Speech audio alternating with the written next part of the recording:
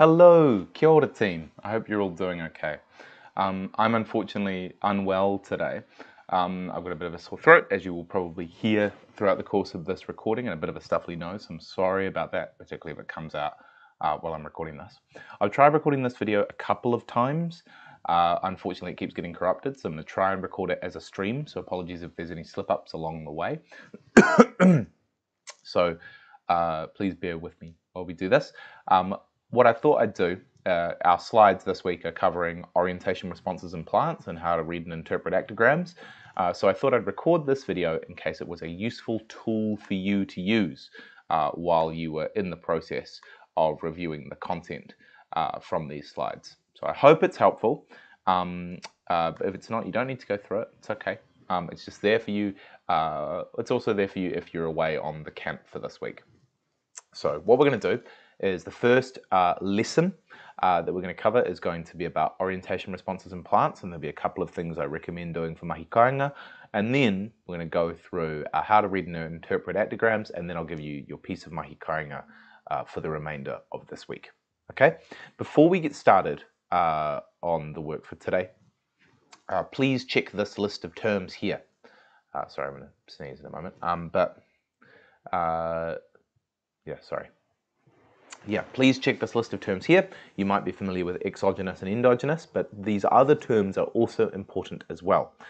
These are terms from parts of plants. So if you don't know what these are, give it a pause, take a little bit of a look at what these may be, and then come back to the video.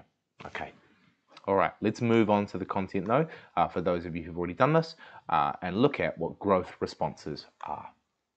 So growth responses come in two major groups. Our first group of growth responses is our tropisms. So hopefully you're familiar with tropisms. Tropisms are directional responses. The environmental stimulus is coming from a certain direction, and if the growth is towards that stimulus, it's positive. If it's away from the stimulus, we call it negative. So hopefully that makes sense. There are a variety of different prefixes that you need to know. Here are some of them. These will stick in front of the word tropism and just describe what type of stimulus is being used. So for example, if it's light that is the stimulus, the prefix we put in front of tropism is photo. So it's phototropism or a phototropic response.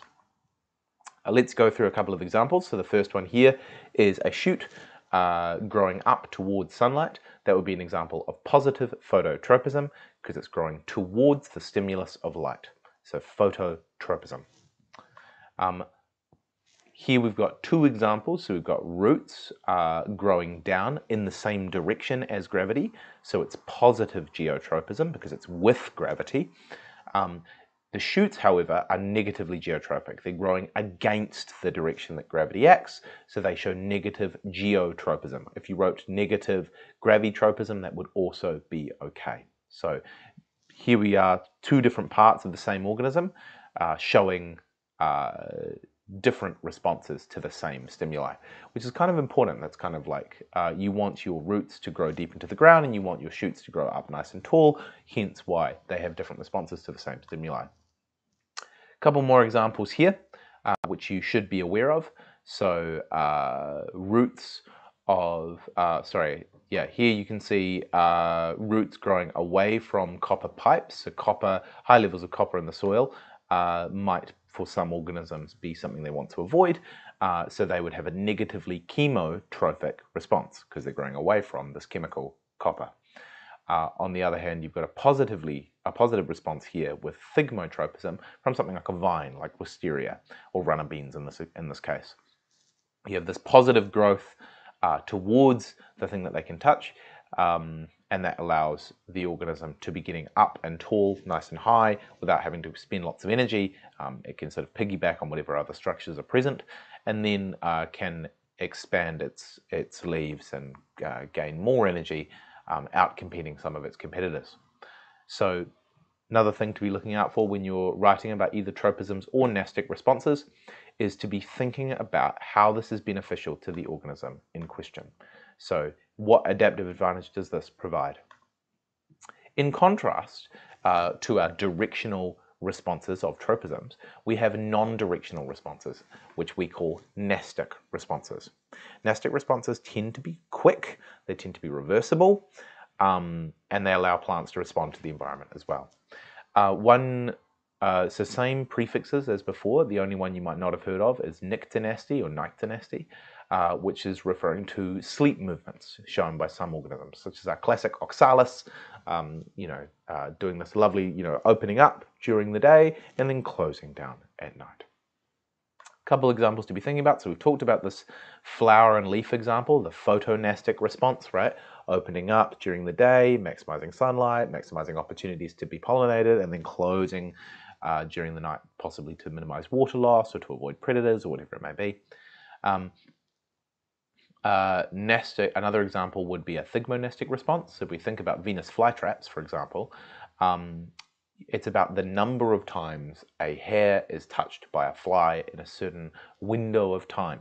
It doesn't matter which direction the fly is coming from, it's just about the intensity of that touch, intensity of that thigmo response.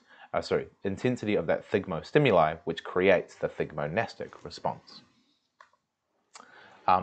So something to be thinking about when you're thinking about these directional responses of tropisms is that the stimulus must also be directional. So the stimulus is coming from the right, you would expect the plant to be growing towards the right if it was a positive response, or away from the right if it was a negative response. Nestic responses are not the result of a direction of the stimulus, they're the result of the intensity of a stimulus reaching some threshold. So for example, in the case of the fly, it reaches a certain threshold, and then you have that closing of the Venus flytrap. What we're going to talk about now is the mechanism that controls these nastic and trophic responses. We'll start with nastic first because they're faster, they don't involve growth. So hopefully this written description here reminds us of some of the things we learned in level 2. So in level 2 we talked about water potential, we talked about osmotic potential, and we remember that plants, one of the key differences between plants and animals is that plants have large central vacuoles. Large central vacuoles that are filled with water, and when they are full, when plants are well watered, they'll be standing up nice and tall like this, nice and firm, right? Turgid, because they have a high level of turgor pressure, right? When you don't water a plant for a while, what does it do? It flops down, it goes all kind of sad. We call that flaccid, right? What's happening there is that water is leaving those large central vacuoles. That creates less structural integrity for those cells, and as a result, the stem kind of wilts. Now, some plants can control the amount of water in their large central vacuoles by generating their own turgor pressure using the release of ions, particularly potassium ions. So sometimes cells can do a controlled release of potassium ions, which drives water out of their large central vacuoles in certain parts of the plant, and that can result in a change in osmotic potential. Water moves out, and then you have this kind of movement in one position. Now that's because plants don't have muscles. They can't do this movement through those mechanisms that we use, so they use other mechanisms instead. We're going to look at this example here with Mimosa pudica, our lovely touch-me-not fern. When this fern is touched, it sort of curls up like this. It goes all kind of, sad and, don't hurt me. This is a mechanism potentially to avoid predators. And what happens here is that when a touch is sensed, this triggers the release of potassium ions on the top surface of the leaf. That causes these cells, the water to leave these cells as well, causing those cells on the inner surface to wilt. The outer surface is still nice and turgid. As a result of this difference, you have this net effect of the curling of the leaf towards that wilted side, or curling up around like this. So the changes in turgor pressure result in these changes, these movements, or what we call a nastic response. Hopefully that is making sense. If you need to review them, that is okay. We're going to move on to trophic responses now, which are more growth responses. So just looking at this, first experiments around tropisms and the mechanisms that control them were carried out by Charles Darwin and some of his colleagues They've since been independently worked on by a whole bunch of other scientists. And in particular, the mechanism that he tested was looking at if you have a control plant with a light source over here, it'll show this phototrophic response. So he used oat coleoptiles, but you could have used, mustard or any of the other ones that we've been using in class. And what he found is if you put a little cap on the tip that does not let light through, you get this non-phototrophic response. The plant is for some reason unable to respond to the light source. If you cover up everything except for the tip, you still get the same response that you got from your control, indicating that there is something going on with this tip. The hypothesis went that there must be some chemical produced in the tip, and this chemical must travel down to the two sides and be in a higher concentration on the darker side, allowing that side to elongate and then to bend in the direction, allowing the shoot to grow towards the light. We now know that these chemicals were in fact hormones. Just as we have hormones that help control our growth, these plants have hormones as well. And these hormones, excuse me, can be effective even in very small amounts. The class of hormones that we talk about are auxins. So auxins are the big name for a big group of plant hormones, and they're produced primarily in the tips of shoots and stems. They're also produced in roots. And they promote elongation and differentiation of cells. The big auxin you need to be aware of is indole acetic acid, or IAA. IAA is kind of the main one that you might see referred to in literature that you're reading on this, and IAA is produced in the tips of shoots and stems, and is one of the primary ones that allows this process to occur. Also, auxins are produced in our roots. They are produced in a region of the root known as the meristematic region, or the apical meristem. The apical just means like very tip, protected by this root cap region. And then these hormones can travel down to these parts and control the amount of elongation and the amount of differentiation of these different regions. You can imagine if you had more elongation on, say, this side here compared to this side, then you would see the turning of the root towards whatever the stimuli was. So if there was some more water over here, you might see the apical meristem sending more of these auxins down this side, promoting growth towards here, or whatever it may be. We'll talk about the root example in a little bit. We're going to refer, though, first to a shoot example. So here we have a light source, right? And if you can imagine, if this plant was standing like this, standing up nice and tall, excuse me, you would have a darker side over here and a lighter side over here. More auxin is produced on the darker side, and that is then sent down that side, which then causes these cells to elongate relative to these cells on the lighter side. The net result of that is more turning from the side, so you get the plant shoot tilting towards the light. You can imagine if it overcorrected and was pointing out this side, you'd have a lighter side here and a darker side over here. So then these cells would be encouraged to promote. So it kind of self-orientates towards the light source until you have sort of an even amount of light on both sides and an even amount of auxin going down. So hopefully that makes sense, and that explains the mechanisms behind phototropism. There were some further experiments done by certain researchers. In particular, some of the pieces of work that were done looked into what would happen if you replaced the tip of your growing shoot. So these were done by Boyson and Jensen primarily, but by some other scientists as well. And if you replace the tip, you still see the same effect as you did from the control. So phototropism towards light. You also saw this effect even if you had agar jelly replacing a section of your shoot. You did not see it, however, with cocoa butter, which indicates that maybe cocoa butter is restricting the movement of whatever your compounds are that move through and promote this growth, but agar jelly does not stop this movement.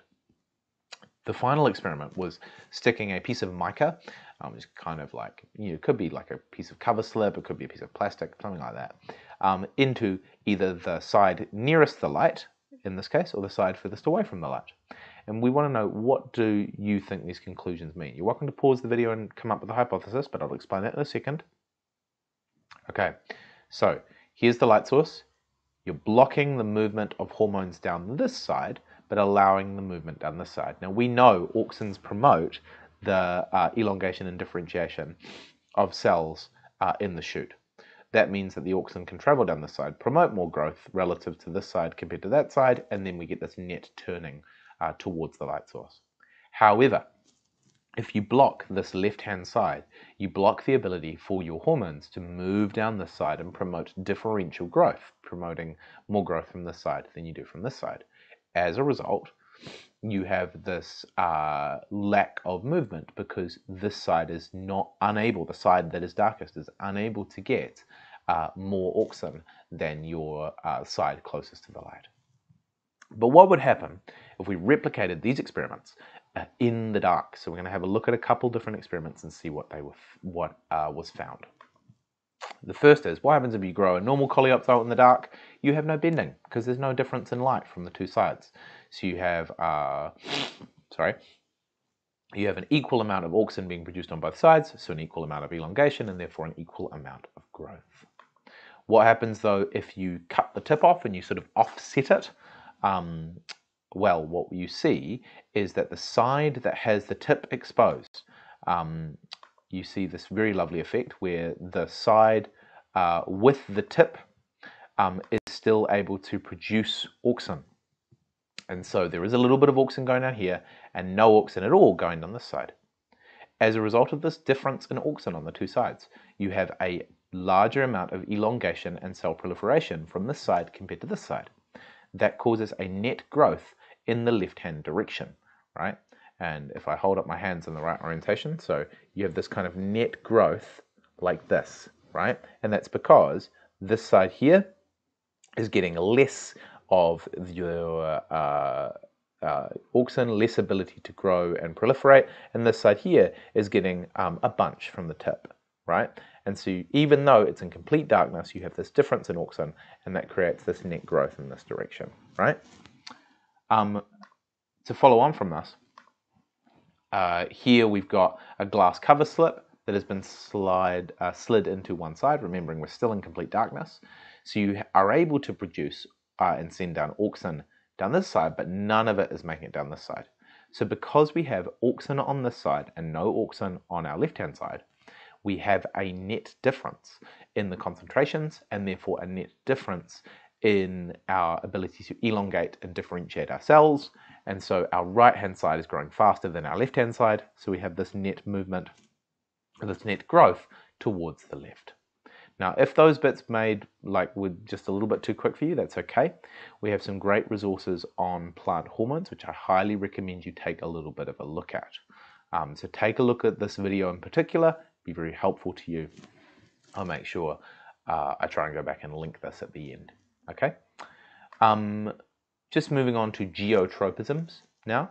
So geotropisms, gravitropisms are responses to gravity, and we're going to talk specifically about the role of auxin and the statoliths, which you hopefully had a little bit of a Google of at the start. So statoliths are these little kind of starchy, heavy little sections, they're kind of organelles, and they sit within cells in either the meristematic region of the root or they're in the very tip of the shoot. Excuse me. And their job is to respond to gravity, and then after responding to gravity, this promotes high levels of auxin on the side in which they rest. So if you imagine a root growing horizontally, there is these statoliths sort of fall down to the base of these cells, and as a result, more auxin gathers on this lower side compared to the higher side. Same happens in the shoot as well. So these auxins move downwards in response to the movement of these statoliths. Now, here's a key thing to know about hormones. The same hormone can have a different response in different parts of an organism. Same is true with some hormones in us, right? Some hormones, for example, you think about adrenaline, it turns off the digestive system, it turns on the muscles, right? Auxin does similar things in shoots and roots. So in the example of geotropism, right, we want our roots to move down with gravity, right? So we want to have a positively geotropic response. That is what we would select for.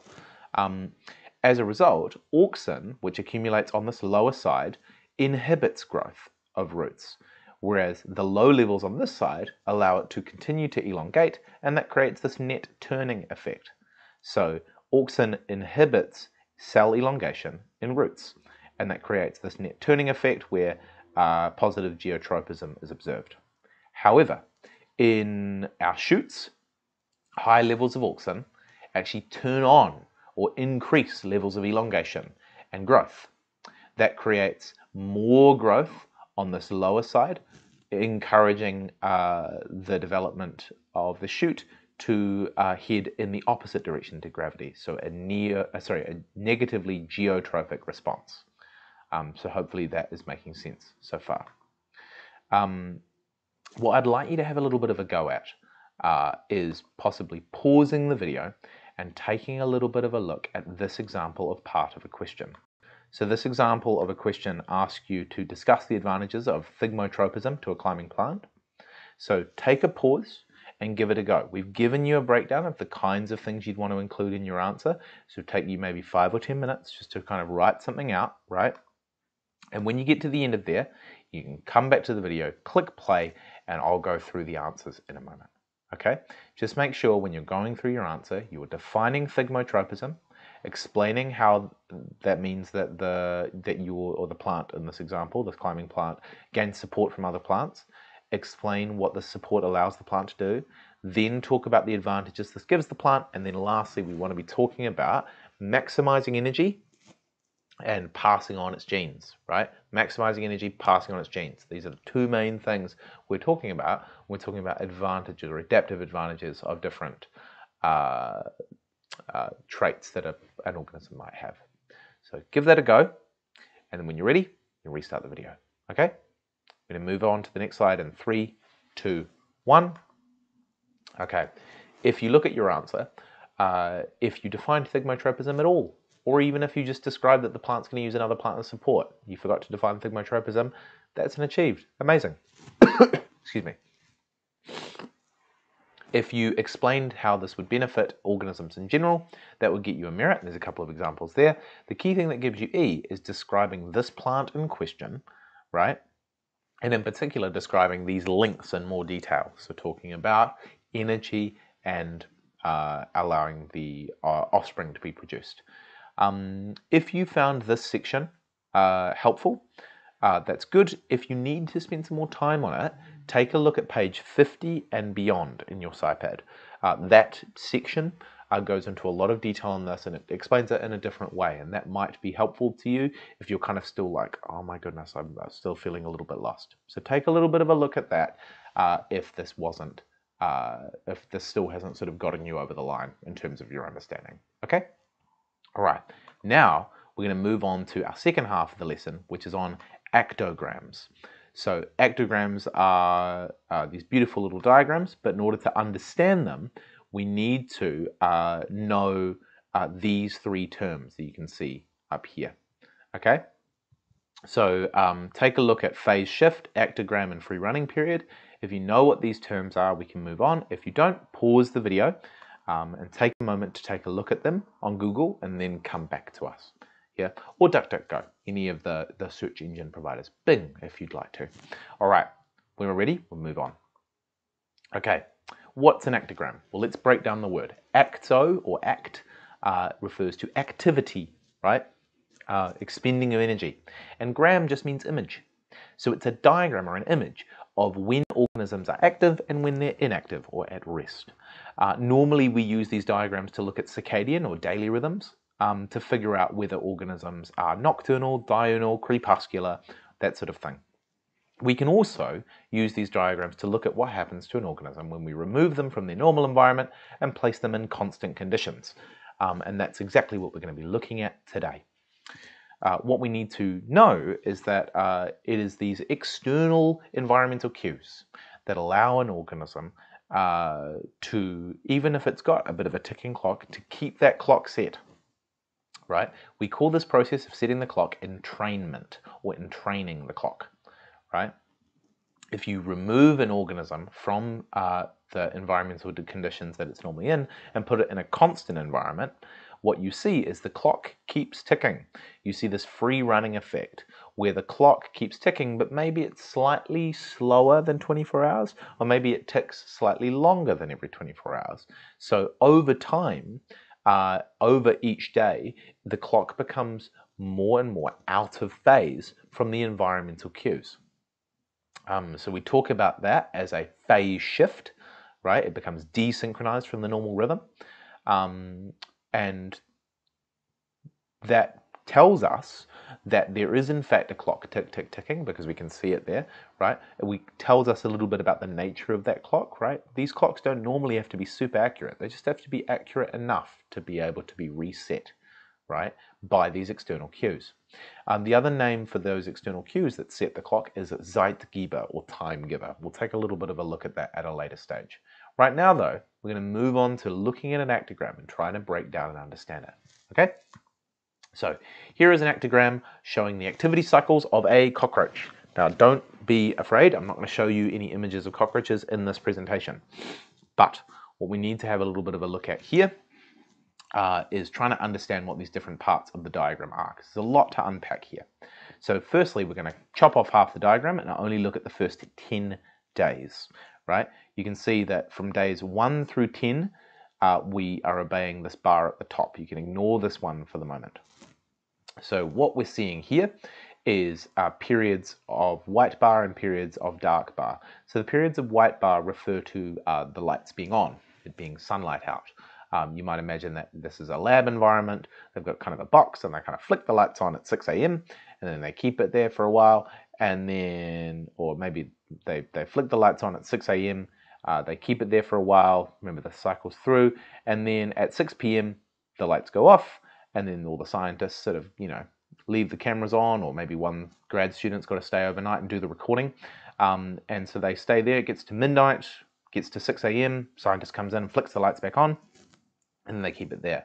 Now, normally scientists will, or whoever's making this, chronobiologists, so the people who study circadian rhythms, they like to center the period of most activity. That sort of helps to make it easier to understand. So what we're looking at here, our x-axis, is really hours of the day, right?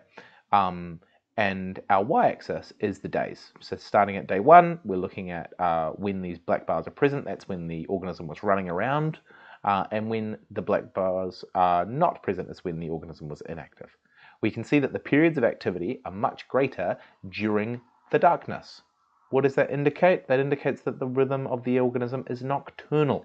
It is showing a circadian rhythm, right, where it's active at one particular time each day, or one chunk of time each day, and that activity period is most active during the night, so it's nocturnal. Now, after 10 days, the organism was placed in constant darkness. That is what this second bar means. Instead of having the light switched on for these periods, it instead had the light switched off the whole time. What we then see is changes to the activity pattern, but you can still see there is a regular repeating pattern of when the organism is most active. What does this tell you? It tells you that it does indeed have a biological clock that keeps on ticking, right? But this ticking is slowly becoming out of phase. A few minutes, maybe 30 minutes to an hour each day, and after 10 days, you can see it's out by almost 6 hours, right? So maybe this was 6 p.m. Now what this cockroach is presuming to be 6 p.m. is actually midnight, right? Which is not ideal. But it is telling you that the organism is able to freely run because it has a clock and it keeps on ticking. If only it had access to an external stimulus that it could use as a Zeitgeber, as a time giver, to tell it what time it should be most active and least active, right? Now, we used to ask students to calculate this free running period, right? You can see that it's taking a little bit, so what the cockroach assumes is 24 hours is actually more like 24 and a half. We don't ask you to do that anymore. Turns out biology students aren't massive fans of maths. Like, I'm a fan of maths, but It's not for everyone, so I can appreciate that. But yeah, so we don't ask you to do that anymore, but just so you know, you can calculate it if you wanted to. So you can see that there, they're kind of tracking in this direction, that free running. So a couple of terms here to know. Again, same thing here. We've just taken out some of the detail to make it easier to see. You've got these black dots indicating when the organism was most active. See, repeating pattern of activity. So there is some sort of environmental cue triggering this, the exogenous environmental cue, and we would call this the Zeitgeber. When you remove that, you place the organism in a constant environment, you get this free running of the clock, and over time this causes a phase shift where the internal rhythm of the organism is out of phase with the external environment. The fact that it's got this repeating rhythm at all tells us that there must be a biological clock, which in itself is actually, like, you know, it wasn't, it's not a huge thing for us now because we expect there to be clocks in all the organisms of the world. But, you know, when this was first discovered, this was huge. The idea that every single organism has an internal clock keeping it to a rhythm, helping it to be adapted to its environment. Here's a question though. You've taken the organism out of its normal environment, kept it in constant conditions for a while, it's out of phase. What happens if you pop it back in phase? What happens if you pop it back into that environment? Well, what you will see is the activity patterns reset. The organism entrains to the external cue, to the Zeitgeber, and is able to reset its clock. And you can think about that for if you were going overseas. Not that we're going to be doing that anytime soon, but if you did go overseas, what you would find is that for the first couple of days, you're kind of waking up at weird times, feeling a little bit gross. But after a while, providing you are getting that external cue of when the sun comes up, right, and you go into bed when it gets dark, you would be able to re-entrain your body and shift your clock back to whatever the local celestial cycle dictated. Right? So it's actually quite helpful to be able to change this clock, right? So, excuse me. So we need to be able to. So here's a little more of an example. It's a beautiful video of squirrels showing their particular behavior patterns. And on this next slide, which I'm going to show you in a moment, so you're welcome to pause this and take a look at this video if you'd like to. On the second page, we're going to look at these actograms of squirrels. When are squirrels most active? Let's have a look. It's when they're dark, or it's when it is dark outside. What does that indicate? It indicates that the organisms are indeed nocturnal, right? You place them in constant darkness, you see this free running again. Eventually this gets out of phase with the normal cycle, right? So just in summary, you have some internal and external rhythms. You're welcome to take a pause and take a look at this. Just to reference here, Zeitgeber, Timegiver, doesn't have to be the sun. It could be a variety of different things. For us, it's the sun. For many organisms, it's the sun. But if you're a pippy on the beach, right, maybe your external rhythm is the tides coming in and going out. Maybe it's the presence of food. Maybe it's temperature. So different organisms can have different Zeitgebers, and we can investigate what those are. In fact, that is what scientists do. So just double check. If you need to, pause this video, make sure that you know all of these key pieces of vocabulary, right? And if you need to spend some additional time doing some research on these concepts, I highly recommend pages 35 to 37 in your SciPad. There's also this extension reading, which I'd recommend as well, because one of the things that we like to do in biology is ask you questions relating to Aotearoa's natural wildlife. So if you learn a little bit about Aotearoa's nocturnal organisms, you may very well see them come up.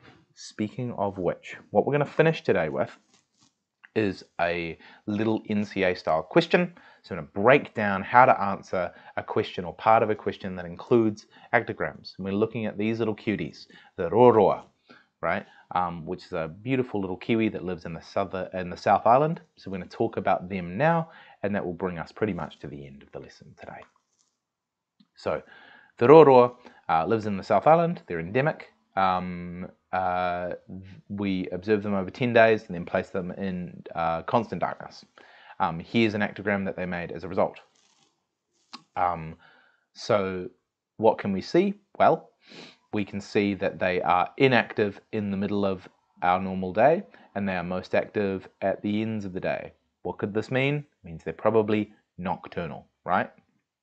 We can see that for the first 10 days, they are keeping this regular rhythm. As soon as we place them in constant darkness, they start to show this effect of free running, right? Now, what might this tell us? Well, before we dive into that, we can have a little bit more of a look at some of this. So we've talked about these things, right? Removal of the cue leads to pattern shifts, right? We know that they're nocturnal. Cool beans. Let's break it down. So if you describe the activity pattern in this answer, you talked how it was nocturnal, you talked about how there is a biological clock and how we can tell it, that's an achieved. Excellent. If you talked about how this might help the organism in general, so it allows it to prey on its prey, which come out at night, or maybe it helps it to avoid predators, which come out during the day, that would be perfect. But then to get that excellence, right, which is what we all should be aiming for, to be able to do that, you want to be talking about how the organism, how these activity patterns allow the organism to survive in the ecological niche, in the particular role that they fill within this space. And you can see some of the detail that we want you to be thinking about here, right? So thinking about how preempting the celestial cycle allows the organism to be better prepared than somebody who does not have that adaptation, or an organism that does not have that adaptation. Perhaps by triggering certain enzymes, triggering certain biological processes to mean that the organism is more active and more ready to be active at those kinds of times of day. Maybe the way that its digestive enzymes work, maybe the way that it's able to predict its mating cycles, all of that kind of stuff. That's what really gets you those E marks. Just so you know, as we said before, actograms are not required for you to include anymore in terms of those calculations. We used to do calculations for actograms, but we don't do it anymore, which is good news for a lot of students. However, as a result, actograms are now sort of included as part of a larger question in many cases. So in terms of that Kiwi question, you might have been asked more general questions about behaviors from that Kiwi, and those would have been described to you. You then would have had to identify those kind of like taxis and kineses, right, that the organism showed, and then link it to these actogram parts. So the linking bit is quite a challenge. So you need to have this prior knowledge in order to be able to link these things together. This is more details on that if you want to have a little bit of a look. What we're going to finish with today, though, is another practice question. So now it's your turn. And I'll just go through this question with you. You're welcome to come back to this timestamp in the video if you want to pause and go through it here. I've also posted this link to our Google Classroom page. So here we have some the actogram of a mouse, and we want you to look at exactly how this may benefit this particular organism. So I'll show you the actogram in more detail. These little notes here, LD and DD. LD means light dark, so 12 hours of light, 12 hours of dark. See, they just say light dark because chronobiologists try and keep it simple, right? DD just means dark all the time, so dark and then dark, right? So up until this line, the organism was kept in light dark conditions, where it was light and then dark, light and then dark, right? As soon as we get to this line, the organism was placed in constant darkness, and you can kind of see what happened. You see its activity pattern changing as a result. So we want you to talk about that. One other thing that chronobiologists like to do is sometimes organisms' activity patterns, we want to keep them kind of like easy to understand. So a thing that's come out of this particular discipline is it's very common to see the whole table or the whole graph repeated, right, just one step up. So it's easy to see the patterns across multiple days. So here is day 1, then that's day 2. Day 2 is then repeated down here. So it's kind of like they've gotten this whole thing, copy-pasted it over here and moved it 1 up. And that kind of makes it easy to see like the organism's activity as a continuous thing, and to be able to see those kind of macroscopic patterns. So how might you answer this? Well, we've put together a little bit of a description of how you could structure your answer for this. So you can see here some ways that you might find useful to structure your answer, which I'm hoping is helpful for you. But you don't have to stretch your answer like this. It's just helpful to have a framework to make sure you cover everything you need to cover.